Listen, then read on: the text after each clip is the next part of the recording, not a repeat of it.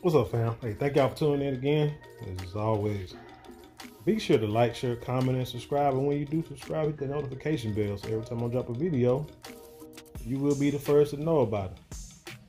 Today, we want to bring up a story about, you guessed it, racism. Or is it racism? And if it's racism, why does it matter? Or if it should matter, should you be looking at it from a different angle? Now, as you know, us as Black Americans have been dealing with racial tension since, I ain't gonna say the moment we was brought over here, because, you know, history shows that a lot of us were not brought over here. A lot of, us was already over here before the slave trade began. We was just pretty much kidnapped while we living on our land and just put in the bondage. I mean, when you look at some of the, like almanacs, or look at how the tides, can go on the ocean and stuff, it's really very hard to believe that so many ships came from, across the seas to this country. Now, they might have said most of the people that was brought over here from Africa or what have you was, brought to the Caribbean. That's how the tide rolled, The tide didn't roll to where it came, to South Carolina straight from Africa or straight from Europe or whatever they try to make you believe, or what, Anyway, that's a totally different story. Like I said, we've been dealing with racial issues since the beginning. As we can remember, civil rights movement of the 50s and 60s. Sure, if you even go back to the early 1900s when, brothers and sisters, had certain rights, and then they, got rid of them. Promises were made that were not fulfilled, due to the color of our skin. It's just part of history, part of the nature of the people that we're dealing with. But that being said, there are a lot of, there are a lot of stories, true life stories in history that show that we as Black Americans, Aboriginal Americans, were able to survive and sustain, perfectly well without having to deal with people who, let's just say it, didn't want to deal with you for whatever reason. But for some reason, a lot of us felt that if we integrated and mingled, if they mingle with us, if they would just mingle with us and integrate with us, they would just like us. They'll see exactly who we are, how we are, and everybody will get along. And even when that integration was allowed by law, that whole second part of liking and getting along, it really didn't resonate well with a lot of them people. And it still doesn't resonate well nowadays. But back in the 60s, you had people who saw that. Older, wiser men who saw that and said, hey, that's just, why in the heck are we trying to integrate with people who don't like us? Let's just say, hey, we just want the ability and the rights, to get the same opportunities that you have. Don't hold us back. We can do our own thing. And everybody, there won't be no problems. But you have people who don't want you to do your own thing, who don't want you to prosper, and that's where your issue is. You can't change people from being racist or bigots, no matter who they are. Just like bottom line, you just can't change the way people think, period. But what you do is you realize that this is the way life is. So now I got to figure out how to adjust my life accordingly. But that brings me to this story about this birthday party that's been in the news for the last few days, to where people are accusing the water park of being racist and not allowing these Black Americans to have a birthday party for a teenager. But let's get into the story. This is from, once again, the Daily Mail, because they have a lot of details. It says, father accuses water park of racism after it cancels birthday party for his teenage son when 500 of his friends turned up and left staff feeling quote unquote uncomfortable. Man, who in the hell has 500 friends? Nobody. Now I know preachers, pastors who were able to name off about 1,000 of his, congregation. I knew preachers like that. I can't remember his name years ago, but Blake, Reverend Dr. Bishop Blake, Pastor Kenneth Blake. Back in the day, Westside Baptist Church in Louisville, Texas. I remember him. I don't know where he is now, but he was a great preacher. But that cat, he could name off, pretty much all of his congregation.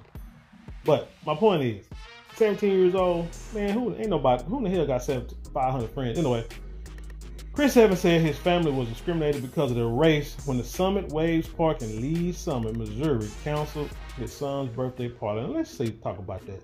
Lee Summit. Now, we all from the South know.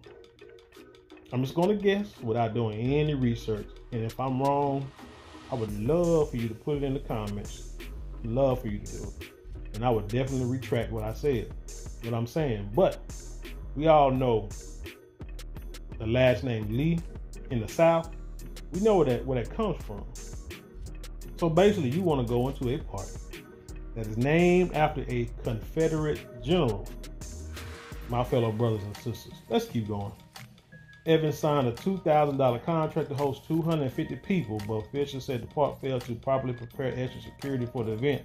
Well, I mean, dude, if you brought 500 people and you only put a contract out for 250 people, I mean, it makes sense. So they're not gonna let you in. I remember doing a pop-up event, a silent bill pop-up event for a local company here, and they wanted to have it in one spot, but with all the, I think it may have been enough room for maybe 1,000 people or so. But when the Sun Gun hit Facebook and Instagram and all the other social media outlets, it was like 5,000 people said it was coming, and so they was unable to hold the event there, and they had to change it. Or maybe like 500 people was coming, and then say 2,000-3,000 people said it was coming. I mean, but they ain't that many. But you ain't that many people really gonna show up. But because so many people said they're gonna show up, they just would not allow them to have that event there. So, I mean, it is what it is. Officials also claim a crowd of 500 people arrived for the party, accusing the family of promoting the event on social media, which was prohibited. The park offered an apology for poor communication and for, quote, appalling statements made by a lifeguard on social media following the incident. Says a father has accused Kansas City Water Park of racism after abruptly called off the party for his son when 500 people allegedly arrived and made staff feel uncomfortable. I didn't know it was 500 people. That's a good question.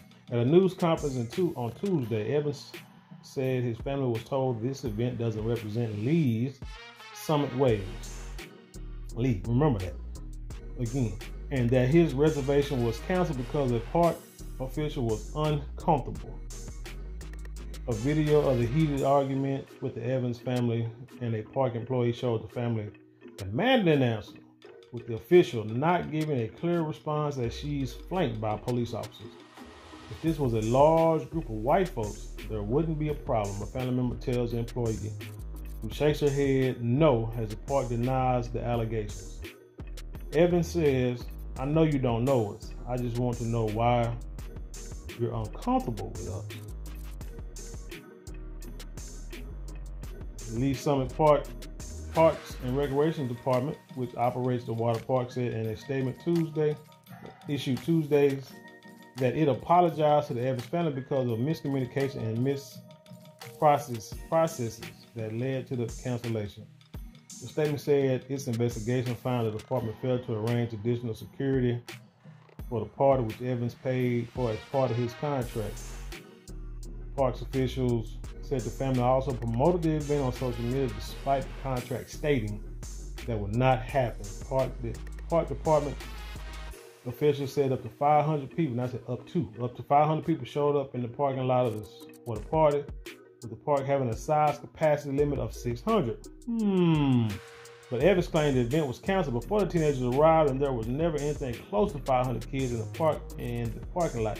That's what I'm saying. I wonder how they knew it was 500 kids that's just standing outside the parking lot. I mean, did they count them? They get a drone. Somebody go out there, point, with a, making, marking them off or whatever. Giving them rocks like Hopping Bob. I mean, how they know that? My kids were heartbroken that the party was canceled, he said. They are good kids who make good grades, have bright futures, and do not deserve to be treated like this. And that goes for all the kids at the park that day. Dude, I'm gonna tell you, there's 500 kids there. All 500 of them son guns are not A students. I'm sorry. It appears to have been canceled simply because the park staff was uncomfortable with a group of black teenagers having a pool party to enjoy the end of the summer, Evans said during Tuesday's conference. Officials said they grew worried about the event after other parents called asking about party details and safety concerns due to the size. After several unsuccessful efforts to reach the Evans prior to their arrival, the department decided to cancel the party. According to the statement, safety pertaining to the anticipated crowd size and the potential impact it may have on party guests and the staff was the sole reason for the cancellation, the statement said. Amazing. Lee's Summit Mayor. Lee's Summit. That's a city? Lee's Summit? That's a city? Oh, man. Really? Oh, man, y'all. Come on. Lee's Summit Mayor William Baird on Tuesday criticized the department's handling of the incident and denounced appalling statements he said a park employee made on social media after the incident. We must intentionally embrace a culture that is welcome and inclusive, and we must continually denounce any urge or impulse to exclude, he said. The Parks Department's statement on Tuesday said his administrator apologized to the Evans family for an inappropriate and insensitive language used by staff and said appropriate actions will be taken. Probably gonna get like what do you call that? A teaching on sensitivity class or something. You know how they do. The department said it will review its rental processes, including communication and improved training to align with the city's diversity and inclusion efforts. Man, I hate that. They say the same mess about the police department. We're going to do like diversity, inclusion, training and stuff like that. Dude, like I said, you cannot change somebody's feelings towards you on some freaking training. If they don't like it, they don't like it.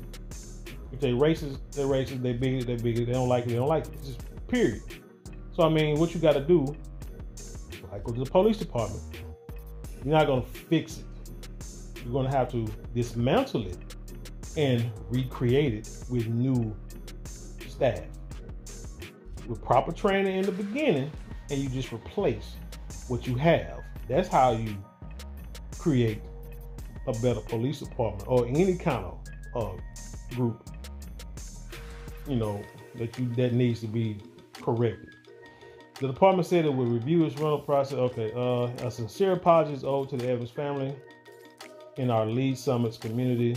Lee Summits Parks and Recreation said in a statement, the LSPR strives to be a respectful and inclusive organization where all members of our community feel welcome and appreciated. Inappropriate language, social media posts, and behavior are not accepted and will not be tolerated. It's interesting how they really talking about the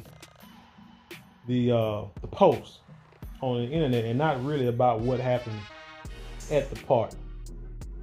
The incident comes amid backlash against Sesame Street theme parks and Chuck E. Cheese, where black parents claim their children were snubbed by costume mascots due to the race. And they're gonna get into that more and more in the story. You can read this on your own. But my thing is this here, people. When you get older and you get wiser and you see how the world is, you're going to need to start thinking, man, you got to do something different. Why are we expecting something different from the status quo? Bottom line is, whether you like it or not, and I know it's a public park, so people pay their taxes to be able to, enjoy public facilities. I mean, it's nothing new. Back in the day when black Americans weren't even allowed to swim in pools, guys pouring acid in the pool when black kids was in there,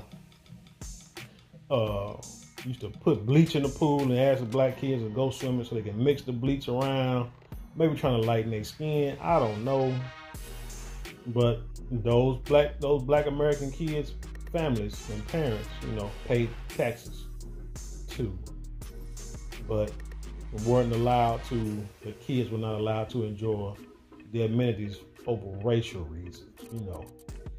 You can say people are allowed to do something, but if enough people makes it uncomfortable for you, you'll get up and roll out, or you'll have them get up and roll out, tax dollars or not.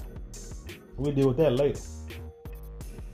So, again, why expect something different? Now, I'm gonna say it like this, like seriously, if the contract states that one is only for 200 people, and they figure out that there was over 500 people, or it's more than what they said was coming, and then they had a right to cancel the contract. From what I'm hearing, is one of these boys was like a social media influencer with thousands upon thousands of internet followers, so social media followers. So if you did put it online and saying we're having a pool party, and if 500 kids show up, and my thing is, if 500 kids showed up, let's just say it was 500 kids. Let's just say it was 250 kids showed up before the party started. Our people like to come late. So if 250 kids, 200 to 500 kids actually showed up in the beginning, you already know that another 200 to 500 kids, or even more, are going to continue to trickle in. So it means the park could have easily just said, hey, instead of canceling the party, but they said they canceled it before the day of the party, and they couldn't get in because they couldn't get in contact with Brother Evans. And if that is true, then that's the brother's fault. But the park could have easily now just said, hey. But again, they said they couldn't get in contact with the guy. But if they did get in contact with the guy when he got there, they could have told him, hey, we try to get in contact with you, blah, blah, blah. But look at here. Our contract is for, it's a lot of kids here, but the contract states only 250 kids to show up. So you better figure out what 250 you want in, but then the rest of them cannot come for the party, because that is not what we agreed upon. They could have easily said that. So like I said, like if 200, so once that first 250 go in, the rest of everybody else have to go home. You see what I'm saying? They could have easily done that, but no, they didn't. They just said they felt uncomfortable, and that's probably why Brother Evans got a case or a legitimate reason to be upset, because it could have been handled differently. It really could have. You just don't counsel. You know what I'm saying, Paul? You just don't counsel stuff just on GP. So they probably was, uncomfortable with all those, them colored faces coming up in there. But with that being said, hey man, why don't we just, the easiest way to deal with this is just, make your own, man. I mean, you got $2,000, so that means you got a nice amount of money, or you probably saved it. Don't tell them what you're doing, but as a profession, you save $200,000 to be able to have a party at somebody's park. And I understand about having a party at somebody else's venue. I know my kids was younger, and let's say we have a party at the house with family, people friends, and some people don't like to leave for some reason. People don't like to leave on time. Maybe they be there all night. So I know, like for myself, there was like a gathering. Say like for my birthday, I would say, hey, bring your kids with you. We'll find something for them to do. But my reason was, if you bring little kids, after a while, little kids get tired. And the kids need to want to go sleep and go home, and there's a good chance that mom and dad are going to have to take them home. And then once one person start leaving, then more people start leaving. Because they say, people follow monkey see, monkey do, whatever. I call people monkey, but just the old saying, but I'm just saying. And it was successful.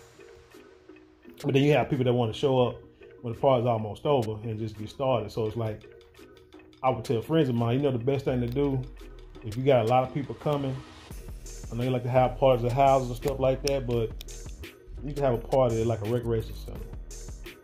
or some kind of civic center, somewhere where people can come and gather and enjoy, kids can have fun. And then once it's over, you can leave. And the people you clean up what you're supposed to clean up. You follow the contract, then you can leave. You ain't got to worry about nobody tearing up your stuff, stealing from you, tearing up, holes in your cow, yard tore up, mud being tracked through your house.